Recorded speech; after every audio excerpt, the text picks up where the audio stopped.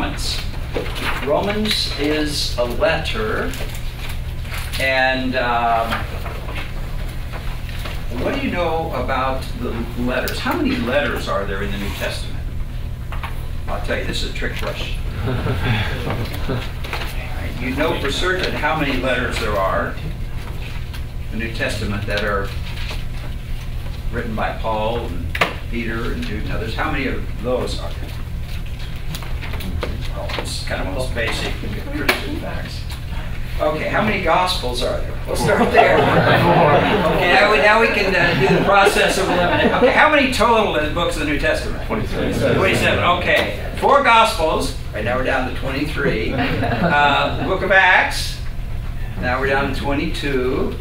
Okay. Revelation. They're out of 12. How many epistles do we have? 21. Okay. And Paul wrote how many of those? 13. 13. All right, very good. And so that leaves 8 what we call general epistles. Okay. Are those all the letters in the New Testament? Are there just 21 letters in the New Testament?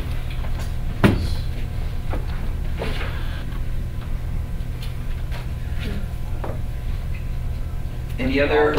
Pardon? Aren't they all written to someone? Yes, yeah, but the letter is a genre, it's a certain thing. Okay. 7 in Revelation. 7 in Revelation. All right, now we're up to 28. And there's 1 in Acts. No, but there's a letter written in Acts after the Jerusalem Council, Acts 15. So there's actually 29, just to mess up your actual 29 letters in the New Testament, but of them that are, separate freestanding letters, there's 29. Yeah. Isn't it possible that 1 John, 2 John, 3 John are really just one letter too? Well, they were a bundle of letters that likely went together. One was the introduction, and one was the commendation of carrier and all that, and the other was probably like the sermon. So yeah, they kind of, they don't necessarily flow together, but they're related to one another. Yeah. So a bundle, right? Okay, so Paul's letters. What would you guess is the literacy rate in the Roman Empire? Paul's writing a letter to the house churches in Rome. What do you think the literacy rate was? 10%? All right, yeah, 10%. Some would argue even 5%. So Paul's writing a letter to the Roman house churches. What is he, given the literacy rate, what's he going to be thinking about then? All right, that he's writing this letter so it will be read in the assemblies, the house churches that meet, and there's several of those in Rome. And so it's written to be read and heard. So he's not going to put a lot of visual clues in the manuscript in his letter. He's going to put in oral clues, isn't he? So it's written to be read and heard by the vast majority of the people, and that makes it then more like a speech, doesn't it? Or like a sermon. And so some people use a wonderful ancient discipline called rhetorical criticism to see how in these letters they're put together rhetorically. That is, in terms of putting together an argument. There's a purpose and all of that to help you understand and see what's going on. Now, how do ancient letters begin? What's the first part of a letter? It's a greeting, okay? And in ancient letters, what would you guess is always the first word? The writer's name. That's right, and that's exactly what I have here. Paul. That's what they start with the author's name. Usually then, a greeting could be as short as 3 words. The author's name, the recipient's name, usually in what we call the dative case. It's 1 word, but it would be to such and such. So it could be Paul, to the Romans, it's dative case, it's 1 word. And then it could be as short as then a 3rd word, greetings, Greek word chairein. Could be as short as 3 words. How long is Paul's greeting in Romans? Look at it here. It's his longest. It is. How long is it? According to our numbering system, it's 7 verses. The next longest is Galatians. Most of them are 1 or 2 verses. So this one is really long. All he had to say was, Paul to the Romans, hello. Why do you think it's elongated? And oh, by the way, there's a lot of very significant theology said. He's never been there before. He's not Papa Paul to them spiritually, is he? He didn't plant this church. Somebody else planted it. How long ago? We don't know exactly who that was. Probably, the best guess is, it would be Jewish folks from the synagogues in Rome who went to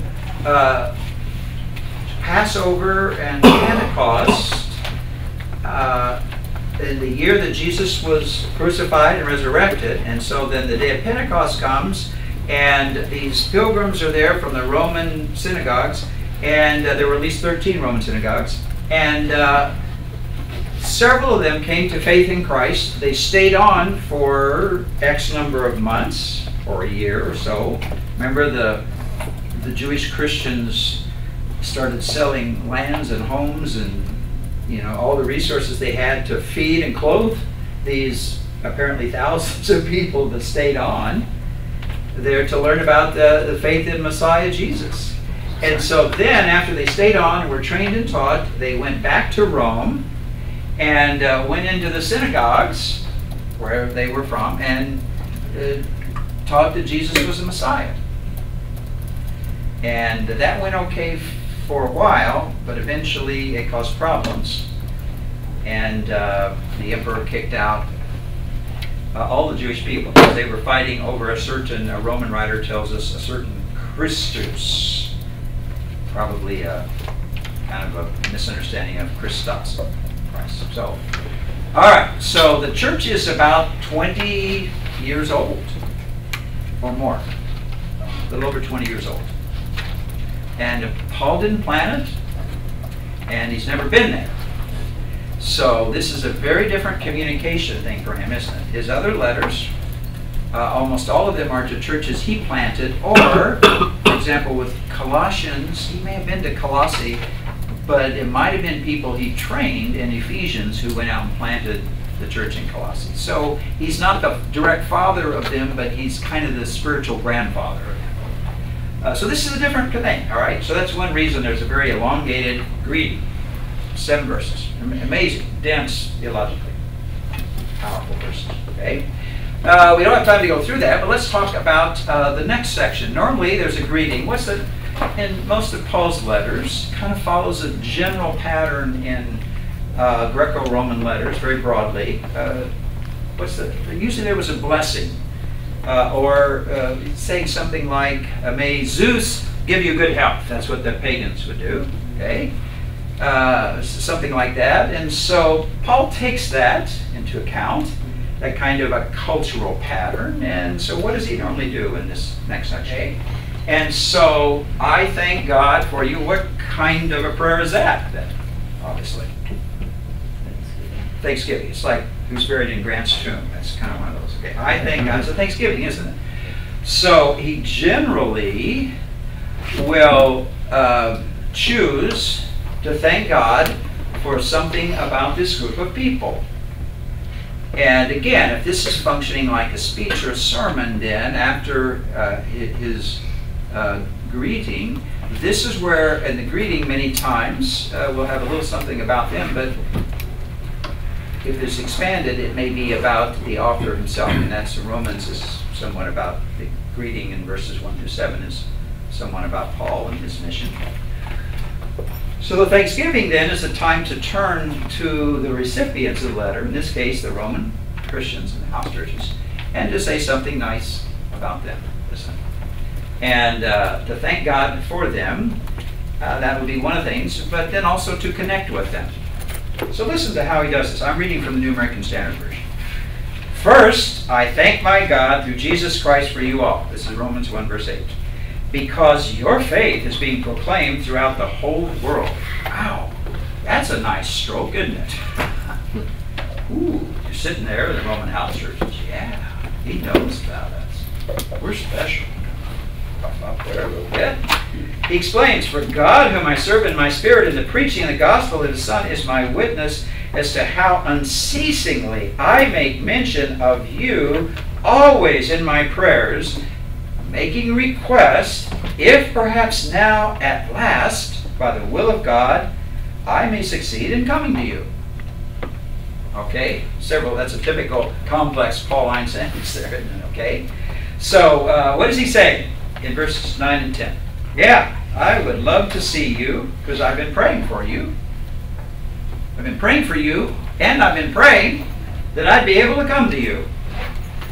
But I haven't been able to, and it's not my fault." Whose fault is it? It's God's fault. It wasn't the will of God. Okay, lest you be tempted, I didn't get my paper done on time. It just wasn't the will of God. Let me just say, if you had apostolic status like the Apostle Paul, I would defer to your statement. But given you're not quite there yet, I don't think I'd use that argument, okay? Well, why hasn't it been the will of God for Paul to be in Rome? Let's talk a little bit of geography for a moment. Where has he been? What has he been doing? All right, he's been in Asia Minor or Turkey, been working there, okay? Where else has he been? Galatia, that's in modern day Turkey, in Asia Minor, okay? He's been in Greece, hasn't he? Northern Greece, Macedonia, southern Greece, Achaia. So he's been in the eastern, really kind of the northeastern part of the Mediterranean world, hasn't he? For many years now. And Rome is, of course, in Italy, it's just about the furthest west of any of the churches now, isn't it? So he's been in the east, and Rome is way out in the west, and so there's a good reason why he hasn't been there. It wasn't the will of God. God wanted him to stay in the east and plant these churches and get them established. And he's been faithfully doing that. Okay? So the fact that he mentions it, he's going to mention it again here, shows it must have been an issue. We're 20-something years old. Why haven't you been here? And so he's explaining why he hasn't, and trying to perhaps take away some of the little bit of ill will that there might be towards him because he hasn't visited them. Okay, but he knows about them, and he's been praying for them. So that kind of offsets. All right, now we want to encounter now verse 11, which is the first of our two interpretive problems in this little passage. Again, these are not great doctrines of the faith that hinge on this. Okay, but it is an issue. Verse 11, "For I long to see you in order that I may impart some spiritual gift to you that you may be established." Wow. I long to see you that I may impart some spiritual gift to you. What in the world does that mean? What's the first thing that comes to mind? Impart some spiritual gift to you. All right? He can't do it from a distance, but if he's there, if proximity, if he's close, he can impart some spiritual gift. What in the world does that mean? First thing that comes to mind. Encouragement. Okay. And let's say your entree into the discussion is to give your name. So, Naphtali. Okay. Naphtali, how are you understanding spiritual gift then? Well, I don't think my understanding is in this passage is not talking necessarily about talking about the functional gifts, or more of the result of the impartation of spiritual gifts. Okay. Joy, all right, encouragement. So, in other words, you're not taking spiritual gifts as a technical term. That's right. Not like he talks about elsewhere. Paul tells us a lot about the spiritual gift. Yeah, there's at least 19 of them. Correct. So he could be using it technically, but your sense is he's using it less technical. More of a product of those technical gifts. All right, good. Okay. All right. See, and that's something we'd want to try to prove and validate that. All right. Somebody else, a little different. I kind of read it as like releasing an anointing for like demonstrable gifts of healing or prophecy. Okay. All right. And a lot of folks take it that way, that he's going to come and as an apostle, that he has, as an apostle, the ability to impart spiritual gifts to folks, perhaps the laying on of his hands or praying for folks. And there's a whole wing of the church, charismatic and Pentecostal, and kind of maybe the third wave, more recently, the wing of the church that would use this verse and understand it. The fact that the giving of spiritual gifts isn't just, as most evangelicals believe, at the moment of salvation, when the Spirit baptizes you, and He also gifts you as He chooses, but that the giving of gifts, that it happens then, but it is also kind of open-ended. And there could be subsequent times and places where spiritual gifts are given, and this is perhaps Exhibit A for that, this passage, the undergirding. You see that? Okay. But let's look at it more closely. What does it specifically say? Looking forward to come to you that I may impart some spiritual gift, singular. Is it a blue light special, or is there a certain one particular gift that he's focusing on now? It's some spiritual gift. Not all the gifts, not several gifts, but in parts. You see, it's kind of vague, isn't it, the language? So it could mean that, but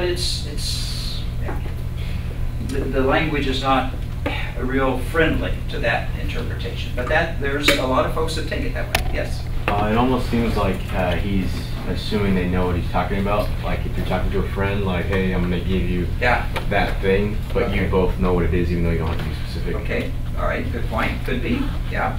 Could be familiar language to them. Okay. What's going to be the impact of that, the imparting the spiritual gift? Paul's going to impart it. What's the impact? All right. Mutual encouragement. Yeah. At verse 12, but look at the end of verse 11. He may be established or grounded. Now, he just said their faith was proclaimed throughout the whole world, and yet somehow when he comes and he imparts whatever this is, that it's going to have a rather foundational impact for them. Now that's a pretty bold thing to say, isn't it? You're 20-something years old. Yes, your faith is proclaimed throughout the whole world. But I'm going to come and impart something, and you need that to be kind of grounded and established. Now that's a subtle thing, but when you think about it, wow, that's a pretty bold thing to say, isn't it? To a church you didn't plant, you've never been there. Okay. Wasn't Paul trying to actually express Jesus Christ in a different form to Romans actually understand and trying to grasp? Because trying to contextualize first in order to express Jesus Christ in a different way that can actually can grasp. So he probably trying to say that, I'll probably impart to you or bless you. Okay. Again, impart some spiritual gifts, simply another way of talking about, explaining about who Jesus Christ is and that. Yeah, it could be. Again, taking it more of a non-technical sense. Okay. Yeah. Okay. But you can see this people kind of scratch their head on this. What is this? Now, let's do verse 12, and then let's think a little bit about the culture. I long to see you in order that I may impart some spiritual gift to you, that you may be established. That is, here's another way of expressing it, that I may be encouraged together with you, while among you, each of us by the other's faith, both yours and mine. All right, what do we learn about then Paul wanting to impart a spiritual gift? What do we learn in this verse about it? He's not just interested in what he's going to give them, but that he's interested in a mutuality, isn't it? That's a wonderful thing, isn't it? There's something they can give to the great apostle that would encourage him. Isn't that wonderful? That's just a humble thing, isn't it? Okay, what else? Whatever he's going to impart is going to be an expression of his faith, isn't it? And whatever they give him will be an expression of their faith. Okay. That's a significant thing. We may be encouraged by these expressions of each other's faith. Now,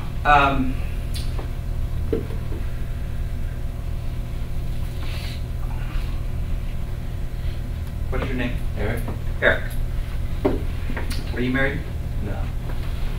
Have your parents been to a lot of other folks' weddings? Yes. Did they give gifts to their friends' children when they got married? Yes.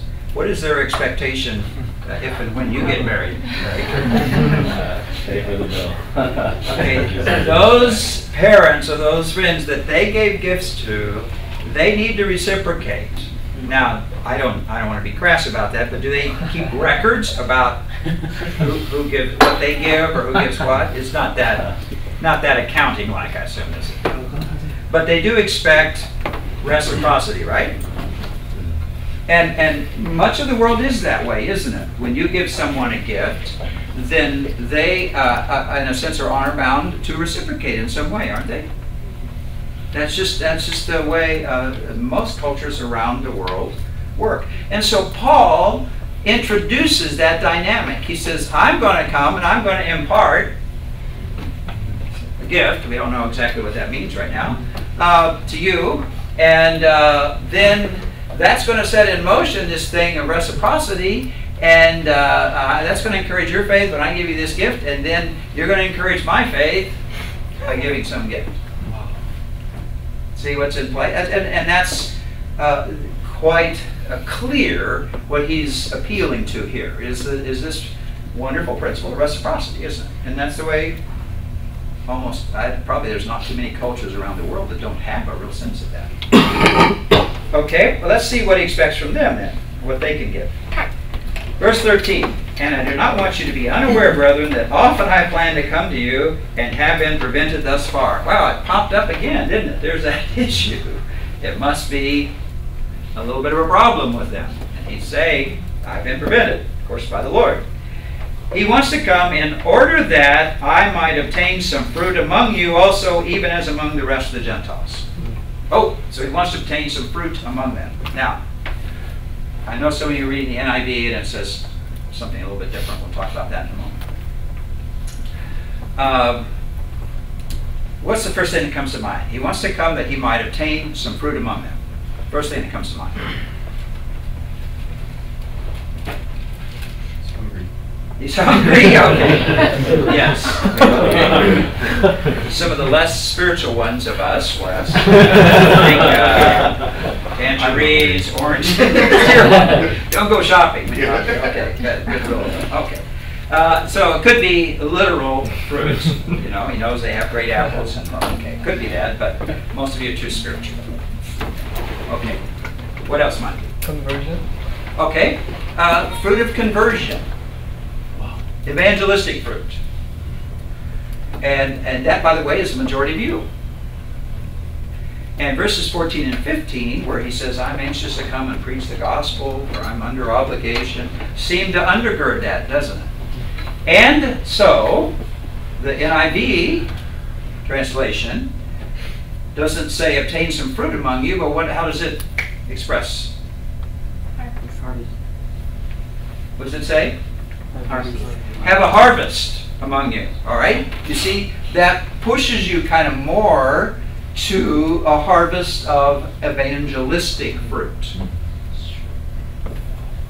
And so that's, we'll talk about this next time, but the dynamic equivalent translations, see, they tried to be a little more explicit and take away the vagueness of this.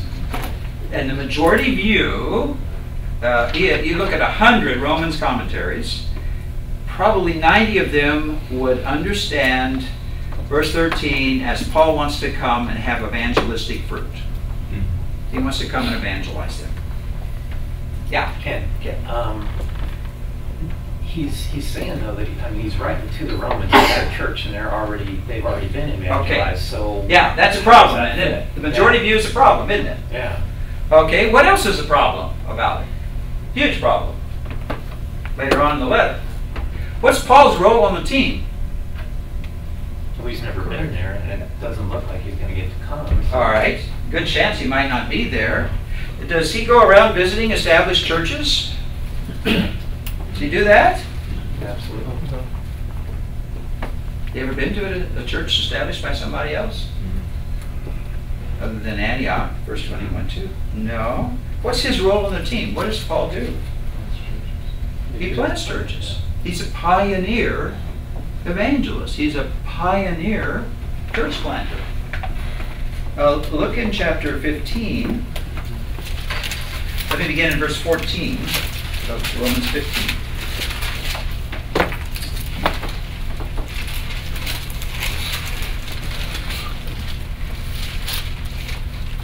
And concerning you, my brethren, I myself also am convinced that you yourselves are full of goodness, filled with all knowledge, and able also to admonish one another. That's, again, a wonderful encouragement of them.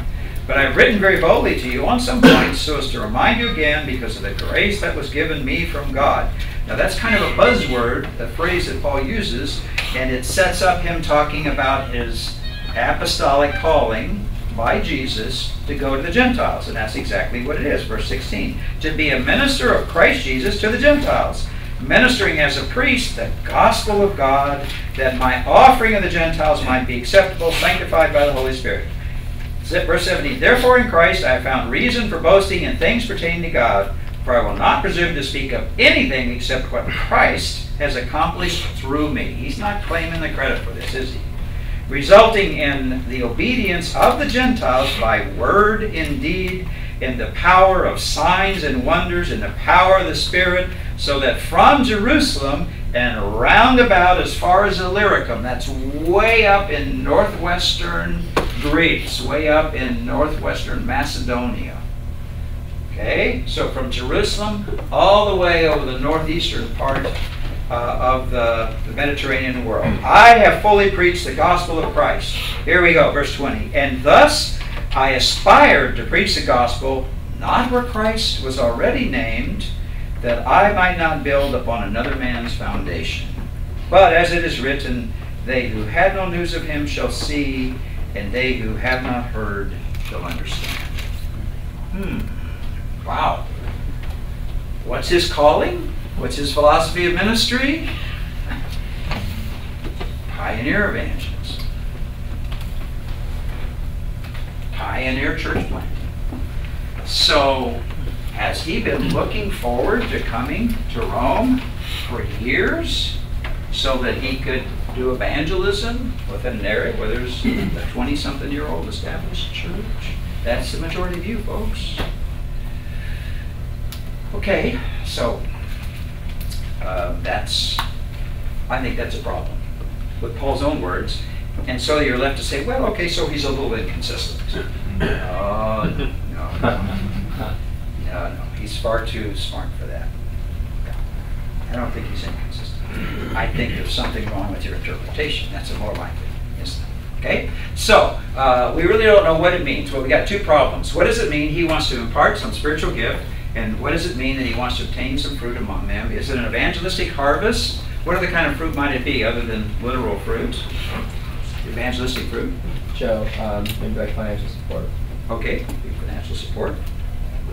Clinton, just like kingdom expansion, so not just souls being saved, but just God's kingdom. All right. Push forward. All right. It could relate to his statements about fruit of the Spirit and, fruit of the whole spiritual life, growth in Christ. Okay, could relate to that. Catch. Yeah. It seems like there's something he wants to teach them, possibly. Make like their faith is good in a lot of ways, but there's something missing. Yeah. All right. John, he could be looking for people that he could train to go out with him, equip them to do the same. Yeah. Okay. Absolutely. All right. So the fruit of equipping, the fruit of developing them. Yeah. Okay. That was his job on the team, was to train, equip, and to take people with him to hit the beaches first, where Christ was not named. And that's a tough duty. Okay, we got two problems right at the beginning of the letter here. Let me offer two solutions to you. And you're not going to like the first one. Okay? This is the best advice I can give you. All semester, this is probably the best thing I can say. If you have a problem understanding something, biblical book, then read that biblical book over and over and over and over. you say, read this book? That makes sense? Okay, all right, our terminology is important. It's not a book, it's a letter. That sounds a lot shorter, doesn't it? It's a letter. It's like a long letter. 16 sections, this letter, okay? It's a letter. Have you ever sat down and just read Romans in one sitting? It's pretty long and complex. Of course, it was written for people to sit there in the house churches and to hear it in one sitting. Why? I don't know about you and your congregation, but I think a lot of folks would be dead asleep by about chapter 3 or 4, let alone through all 16. So, yeah, again, this was for an oral culture. They were good listeners, and they could hear something read 2 or 3 times, and they pretty well have it memorized. They really developed a wonderful capacity of human memory. Okay, so read Romans over and over and over and over. And if you do that, you will get a good feel for the flow of the whole argument of the letter.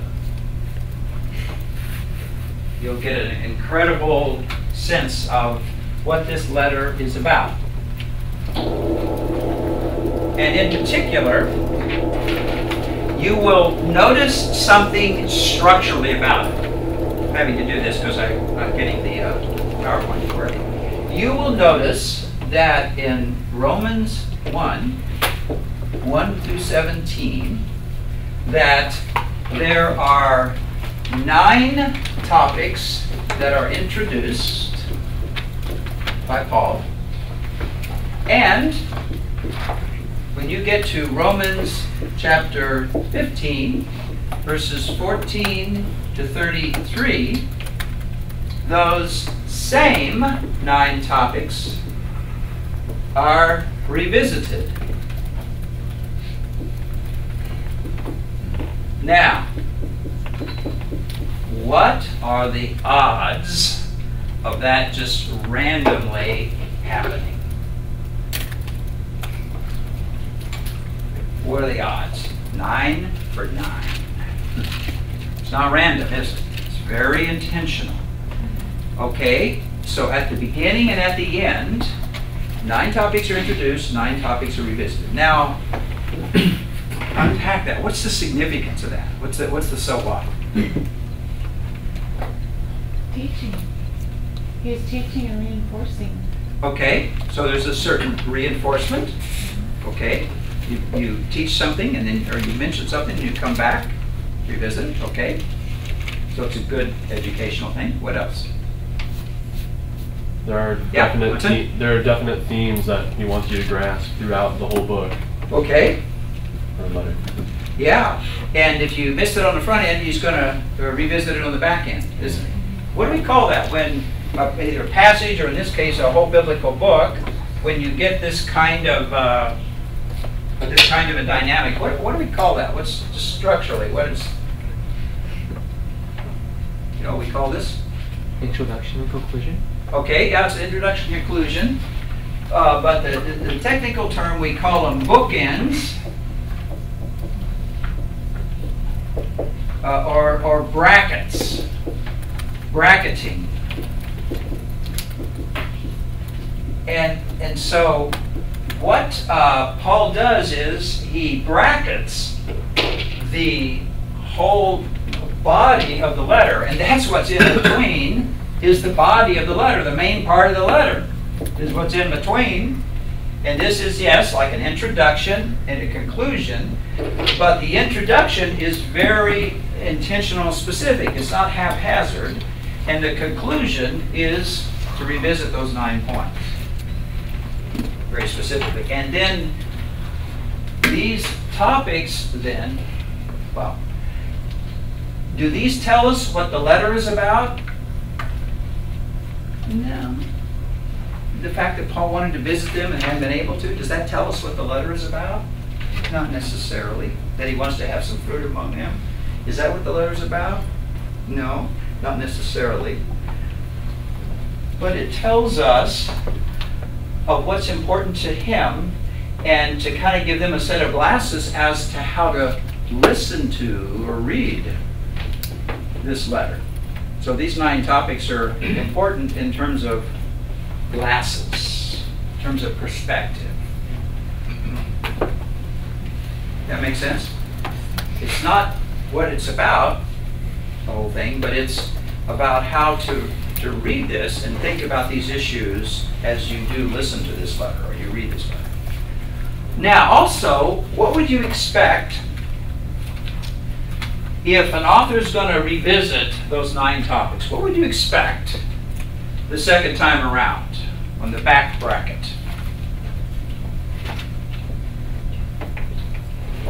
Clarification. Clarification, yeah. It'll have more meaning than before. All right, absolutely. He's going to clarify it. He's going to give you a little more specifics. He's going to unpack it. He didn't want to go into all that at the beginning. It is an introduction. You don't want to go into so much detail when you're introducing something that you lose, you lose your listeners with too much detail. So we would expect, as he comes back to these things, that there'll be a little more development. So our 2 issues happen to be 2 of those 9 topics. So we would expect there to be something about it and help us out on interpreting. Which is why you can't really understand and interpret Romans 1, verse 11 and 13 without reading the whole letter, can you? How about that? You can look at the surrounding context from now until the Lord comes, and you still probably won't understand what verses 11 to 13 mean. But if you will read Romans, how much? Over and over and over. And of course, each time you're gaining insight, aren't you? You're seeing what his ongoing theme and purpose is. You're seeing structurally how this thing fits together. It's a very complex letter, isn't it? It's very complex. But he expected these dear folks sitting in these Roman house churches to hear it and to understand it. Get it? Isn't that amazing? He was shooting pretty high, wasn't he? Okay, so that's one thing that I can tell you that will be very helpful for you to read something over and over and over, the whole thing, the whole letter, the whole book, to help you solve some of the smaller issues and problems. And most of the time it will resolve the vast majority of those issues. So that's one thing to do. That's one approach, interpreting. A second thing, and I'm following your notes on page 1 here, a second thing would be to look and to see how the author uses a troublesome word, key word. Okay? Let's take the word fruit.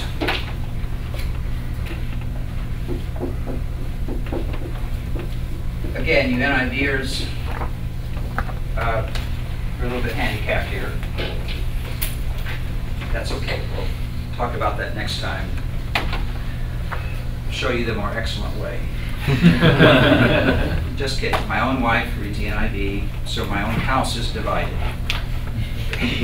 I haven't been able to persuade her on my side yet. What tool would you look in if you wanted to see how Paul used the word fruit? A concordance, okay? And you would want to use a concordance to a literal translation.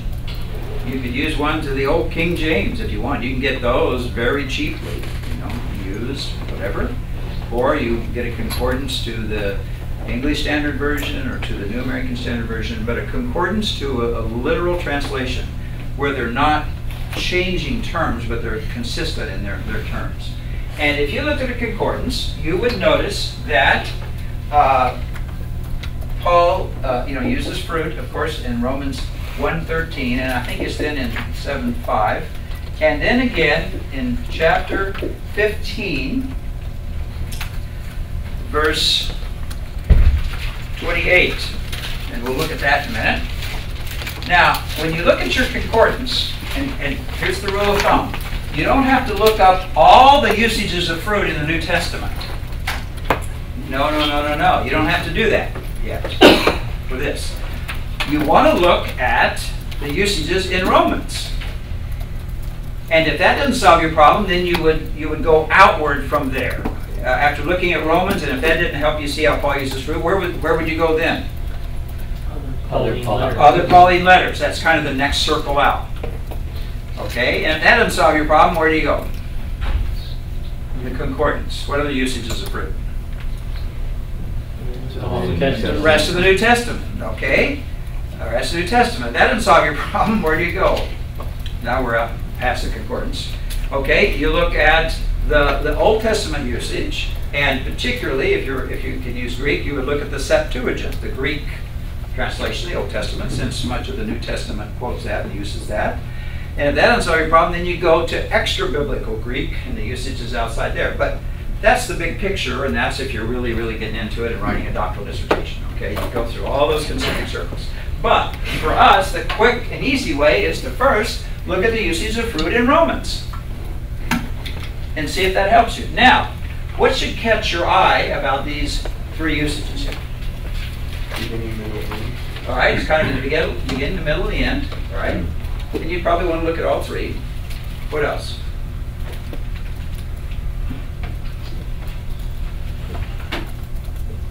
The two of them exist in the two bookend sections. Ah! Bracket number 1, bracket number 2. All right. Let's work our way up to verse 28 in Romans chapter 15. He just told them about his philosophy of ministry to go where those who had no news of Christ would see, and they've not heard, they would understand. Verse 22. For this reason I have often been hindered from coming to you. Here we go again. Okay. But now, with no further place for me in these regions, in other words, his work of pioneering in the East is finished. Gosh, there's still a lot of work to do, isn't there, because of Christ? Oh, yes. It's just kind of been roughed in. It's just the beginning. But his job as a pioneer missionary, pioneer evangelist, pioneer church planter is finished. And others are now fulfilling their roles. Okay? So but now, with no further place for me in these regions, and since I've had for many years a longing to come to you, whenever I go to Spain. To Spain? Oh, my goodness. Spain is on the far, far western border of the Mediterranean, isn't it? So he doesn't want to just go to Rome. He wants to go past Rome all the way to Spain. He's been in the East, and now here he is, this old beat-up guy, probably 60, and if you want to read his medical chart, 2 Corinthians 11 verses 19 following, he's been beat to a pulp, this guy, verses 23 to 29, excuse me, 2 Corinthians 11 verses 23 to 29. He has been beaten up. He's got scars from head to toe. And yet here he is, well past the average age of a man, who's about 40, and he's pushing 60, and he's still pioneering. He wants to go to the west, to Spain. Wow, amazing. Okay? For whenever I go to Spain, for I hope to see you in Rome in passing, and to be helped on my way there by you when I first enjoyed your company for a while. He always wanted to travel with people. Group-oriented culture, you don't do things alone. Did Jesus ever spend much time alone, just doing stuff singularly? Rarely. He's surrounded by at least 12, and generally a lot more than that. It's so unusual for him to be alone that the Gospels will note that. Jesus went out to be alone to pray. That's the exception, isn't it? Generally, he probably prayed and was right smack in the middle of all of his followers, wasn't he? So Paul doesn't want to go to Spain alone, and it's too far west to draw people from his home base in Antioch over in the east. So he needs this westernmost church to provide teammates and partners and maybe language help, because they speak Latin in the west, and he knows some Latin, but he's much more fluent in Greek, the language of the Eastern part of the Roman Empire. So he needs help from the Roman believers. Boy, that would be cool to be able to go with the Apostle Paul, wouldn't it? and I hope to see you in passing, to be helped on my way there by you when I first enjoyed your company for a while. But now, I'm going to Jerusalem. Oh my goodness, if you weren't geographically confused yet. Now, here we go. So he's in the east. He wants to go west to Spain through Rome, but before he can go west, he has to go east to Jerusalem. Wow, he's got all kinds of travel plans here. But now, verse 25, I'm going to Jerusalem serving the saints. He explains, verse 26, for Macedonia and Achaia, northern and southern Greece, have been pleased to make a contribution for the poor among the saints in Jerusalem. Okay, the Jerusalem collection. Verse 27, yes, they were pleased to do so, and they were indebted to them. For if the Gentiles have shared in their spiritual things, they are indebted to minister to them also in material things. Now that's the principle. Okay, who are the players? Two sets of players and two responses here. Okay, two different. Who gave the spiritual things? Jerusalem church. The Jerusalem church, the Jewish Christians, the Messianic Jews. The gospel went out from them. Paul was one of that, isn't he? He was a Messianic Jew, took the gospel to Gentiles. All right? So they gave spiritual things, and the Gentiles were recipients of that, and they are honor bound, they are indebted, so to speak, before God to give back material things. All right? And Paul, up to this point, has spent 12 years collecting for the Jerusalem saints. It's been an ongoing thing. All right? Verse 28, therefore, when I have finished this and have put my seal on this fruit of theirs, I will go on by way of you to Spain. How's he using fruit? The collection. Okay. Now, to call a collection fruit, what kind of language? What's he doing here? Why not just call it the collection? What is he doing when he calls it fruit? It's a euphemism. It's a euphemism. Yeah. So do you have a dog or a cat? Have you? Yes. Okay. And if word got out that your cat or dog had just died, and I were talking to you, I'd want to be gentle about that, right? And I wouldn't say, I understand your animal's rotting in the grave right now. No, I would say something theologically questionable, like, I understand your dog or cat has gone to doggy heaven, and yeah, and the great afterlife for animals and beyond. I would use a euphemism. And we do that with death, don't we? Passed away in German is it going around the corner. You know, different, every language has those kinds of euphemisms. So this is a euphemism for a sensitive topic, isn't it? Collection of money. And so he uses the euphemism, fruit. Now, wow, that's kind of strange, isn't it? Does that make any sense back in chapter 1?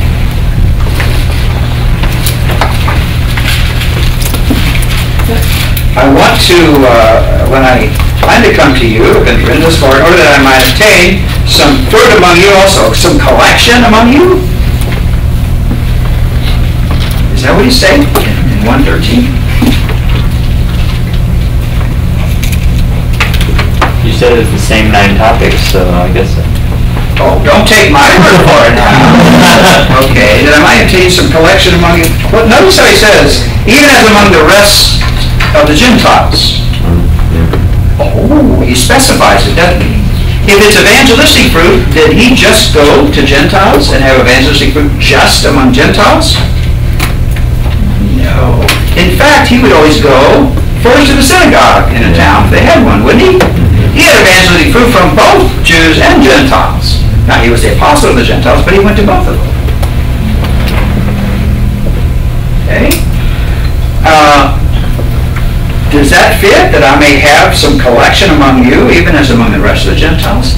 Now, it's vague in Romans 1:13, but he defines and specifies what the fruit is when he revisits it in 15:28, doesn't he? You see seem unpersuaded. Okay, let me throw another log on the fire. Does this help us understand verse 11? How does it help us understand verse 11? That I want to impart some spiritual gift to you. Spiritual gift. Pardon? Because he specifically said spiritual gift. All right. It mirrors on the other side over there. He was saying that the saints in Jerusalem gave that spiritual gift, and the Gentiles reciprocated that with that. All right. So Paul says, I want to give you, how about this for a paraphrase, a gift of a spiritual sort. Not a spiritual gift, technical term, but a gift of a spiritual sort. What would that probably be? His explanation of the gospel to them. Not evangelistically, but the gospel which he has already introduced in verses 1 through 7 as this ancient plan or program that God has. It started with Israel and through all Israel moving forward, but God has his plan or program to bless all the people groups of the world. And he says in verse 9, I serve in it. Right in the midst of this plan. And so do we, by the way. And so the Romans, he wants to come and give them a gift of a spiritual sort, which will be, remember, an expression of his faith. And then they are going to respond with an expression of their faith. And it's going to be financially, but not for him, but for the poor Jerusalem saints. But he doesn't want to get into explaining all that right now. You know, he doesn't want to say, hey, I'm coming and I'm going to pick your pocket. I'm going to take money from you. I'm going to have a big vacuum cleaner. No, he doesn't do that, does he? But he's intentionally vague, isn't he? He introduces it, but we don't really understand it. And we won't until we see him revisit it and explain it. And then it makes total sense, doesn't it? Now that's good communication, isn't it? To a church he didn't plant, to believers, most of whom don't know him real well. He knows a few of them. That's good communication, isn't it? That's wise communication. That's thoughtful. He introduces something, but we don't fully understand what it is. But he lays it out there. But he does it in kind of euphemistic language. But he's going to explain that later on, isn't he? So why would he want to include the Romans in this collection for the poor Jerusalem saints that's been going on for at least 12 years? Why would he want to include that? It's probably a lot. Pardon? Rome, so it's probably a pretty prosperous area. All right. They may be prosperous, have resources. He wants to make the part of the Church of Jerusalem, make a part of the church. All right. He wants to tie, if you will, the easternmost church together with the westernmost church, doesn't he? Geographically, he wants to tie those together, doesn't he? But even more than geography, what's more important? Ethnicity, isn't it? It's Gentile believers, of which the Roman Church is largely Gentile believers now, with Jewish believers in Jesus. So this thing does split into a Jewish wing and a Gentile wing. And what's a great way to keep it together? Financially tie them together, because where your money is, there your heart follows, right? All right? Your heart will follow. You give, you invest, heart will follow. So he's got a grander plan afoot, doesn't he, here? He understands the gospel of God, this ancient plan to bless all the peoples of the world, goes certainly back to creation, but specifically to Father Abraham. He understands that, and he wants to come and give the Romans a gift of a spiritual nature of explaining that to them. Because they're 20-something years old, and, oh, by the way, did you guys ever think of evangelizing Spain? No, you didn't. By the way, the Roman house churches are racked with racial and cultural things between Jews and Gentiles. The terms Jews and Gentiles occurs more in Romans than all of his other letters combined.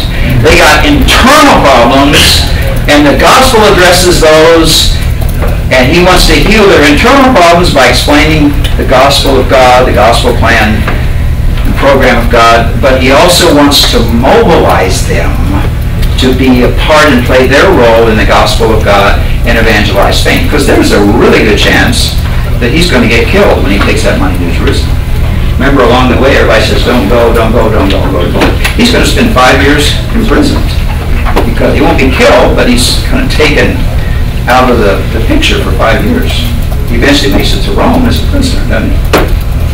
So, a lot going on here. 2 principles hermeneutically. Read the letter, read the biblical book over and over and over, and look for the specific usage of terms. Now, here's the point. Did any of you really know, unless you've heard this before, did any of you really know what these 2 things, impart some spiritual gift and obtain some fruit among you, did you know what that meant? No, you didn't. What saved you? Hermeneutically speaking. Good hermeneutics. And see, you ended up then with an interpretation that went past your pre-understanding. It went past your existing knowledge. You see that? So you're not just limited to what you know now. And that's a terrible way to interpret, isn't it? If you're just interpreting things limited to what you know now, you'll never go beyond that, will you? But if you have a good methodology, good hermeneutics, that will carry you beyond your pre-understanding. That is what you now know. And that's something. And so you'll end up with an interpretation you wouldn't even have conceived of before. But that's what the author is saying. And so we want to let the author speak for himself. We don't want to just read our stuff into it. And to do that, brothers and sisters, you need good hermeneutics. Biola University offers a variety of biblically centered degree programs, ranging from business to ministry to the arts and sciences. Visit biola.edu to find out how Biola could make a difference in your life.